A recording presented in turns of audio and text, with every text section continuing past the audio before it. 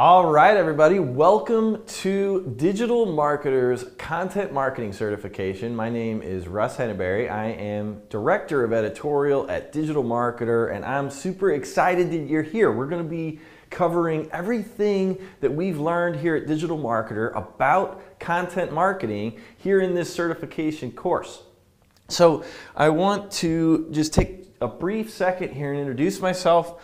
Again, my name is Russ Henneberry. I'm Director of Editorial here. I've built and executed digital marketing strategy for brands like Crazy Egg Software, Salesforce.com, and now, of course, Digital Marketer. And actually, I've also been involved in hundreds of digital strategies for small businesses over my career, and I'm excited to get involved in something that I'm very, very passionate about, which is content marketing.